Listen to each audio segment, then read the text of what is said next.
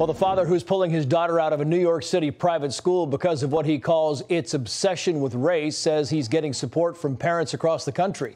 Andrew Gutman sent a letter to other parents at the elite Brearley School writing, quote, "Our nation will not survive a generation of leadership even more poorly educated than we have now, nor will we survive a generation of students taught to hate its own country and despise its history." Here he is in an exclusive interview with Martha here on The Story. Watch.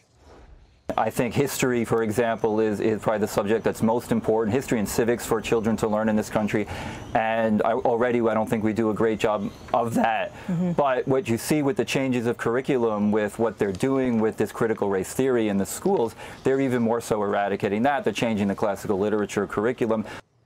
Let's bring in Dr. Ben Carson, former Secretary of Housing and Urban Development and founder and chairman of the American Cornerstone Institute. Dr. Carson, it's always great to see you, sir. You wrote an op-ed in Fox.com with South Dakota Governor Kristi Noem. I want to read a part of that and then get your take on the other side. It says, quoting here, "Critical race theory is a deliberate means to sow division and cripple our nation from within, one brainwashed and resentful student at a time. And while foreign adversaries like China and Russia surely work to inflame our divisions, we are doing this to ourselves."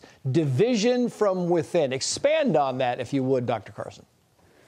Well, unfortunately, there are elements in our society that have done everything that they possibly can to drive wedges in between the different parts of our society, be it race, be it age, be it income, be it religion. It doesn't matter what it is. This is one that they find particularly easy because they have a captive audience with the children. And it's almost like they're having a war on our children.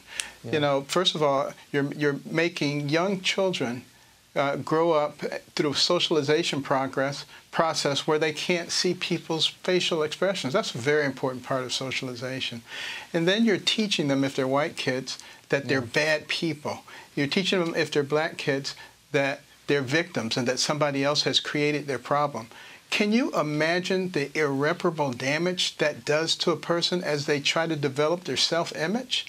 And, you know, when I was a kid growing up, you know, I had initially a bad self-image. People were telling me that I was stupid at various things, except for my mother, who was always saying, "Benjamin, you're smart.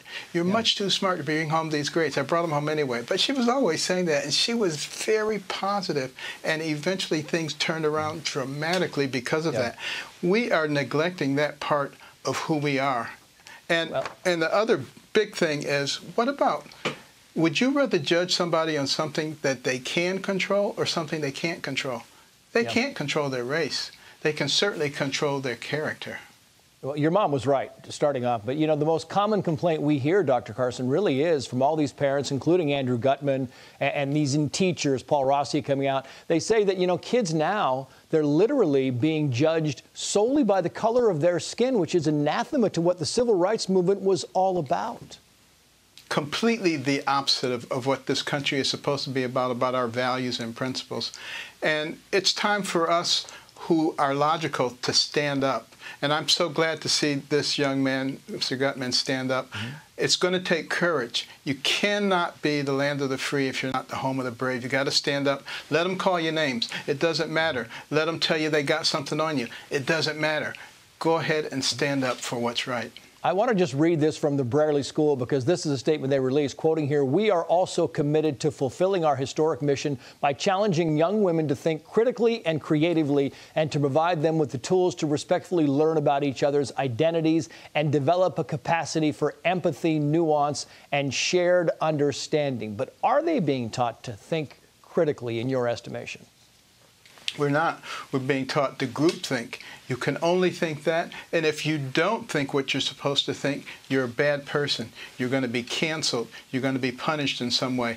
You know, this is antithetical to the concept of liberty, the very thing that people came to this country for in the first place.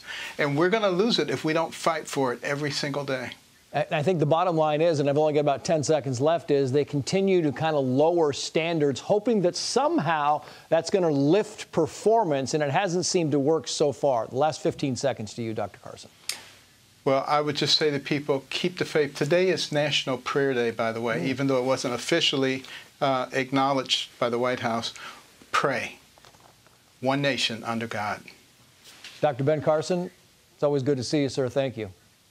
Thank you. Hi, everyone. I'm Brian Kilmeade. I want you to do me a favor. I want you to click to subscribe to the Fox News YouTube page. This is the only way that I know for sure that you're not going to miss any great commentary, any great news bites, any great interviews coming your way on Fox. You can get it all here on YouTube. So subscribe right now.